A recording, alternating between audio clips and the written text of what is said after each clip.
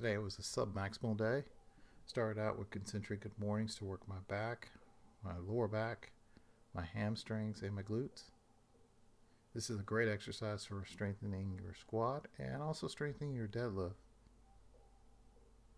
The things you have to remember is to stay tight, meaning keep your core tight to protect your lower back.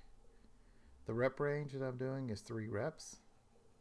When I do 3 reps, that really means I can do 6 reps with the weight, or I can do 5 reps with the weight. I always leave something in the tank because I don't want to actually push this exercise to the absolute maximum.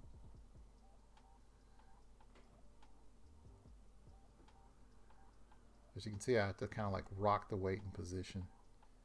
This particular bar is great for this type of good morning.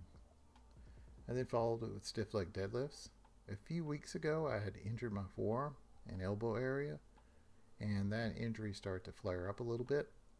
I'm doing deadlifts. So I put my straps on.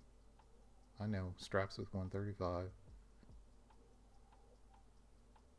And it felt great. So I did 2 more sets of 5. In the coming weeks, I plan on doing a little bit more weight. And eventually, hopefully, I'll be able to remove the straps in the next couple of weeks.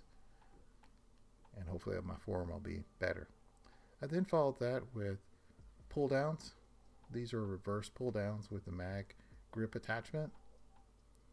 Didn't go very heavy because I figured that would irritate my forearm, but actually it didn't. The mag grip didn't bother at all.